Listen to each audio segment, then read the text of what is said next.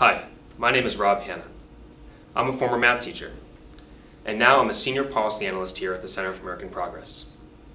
Over 40 states adopted the Common Core state standards in 2010, a consistent set of skills that students should know and be able to do at the end of every grade. Some have called these standards too challenging, and at a recent radio debate, one principal pointed to a particular standard as an example. Let's look at that standard.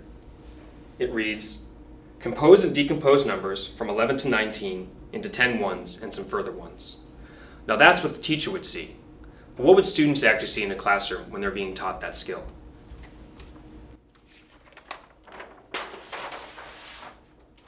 If I were teaching this, I might start by posing the following question. I want to buy 18 pencils, but I can only buy them in boxes of 10 or as individual ones. And I would ask my students, how would we get there?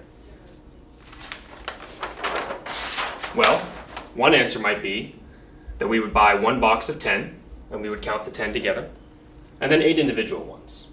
And we would see that the 10 and the 8 both go into the 18.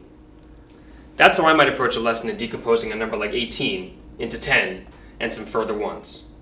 And that's an important skill for students to know as they continue to learn about place value, addition, and subtraction as they go on in their grades.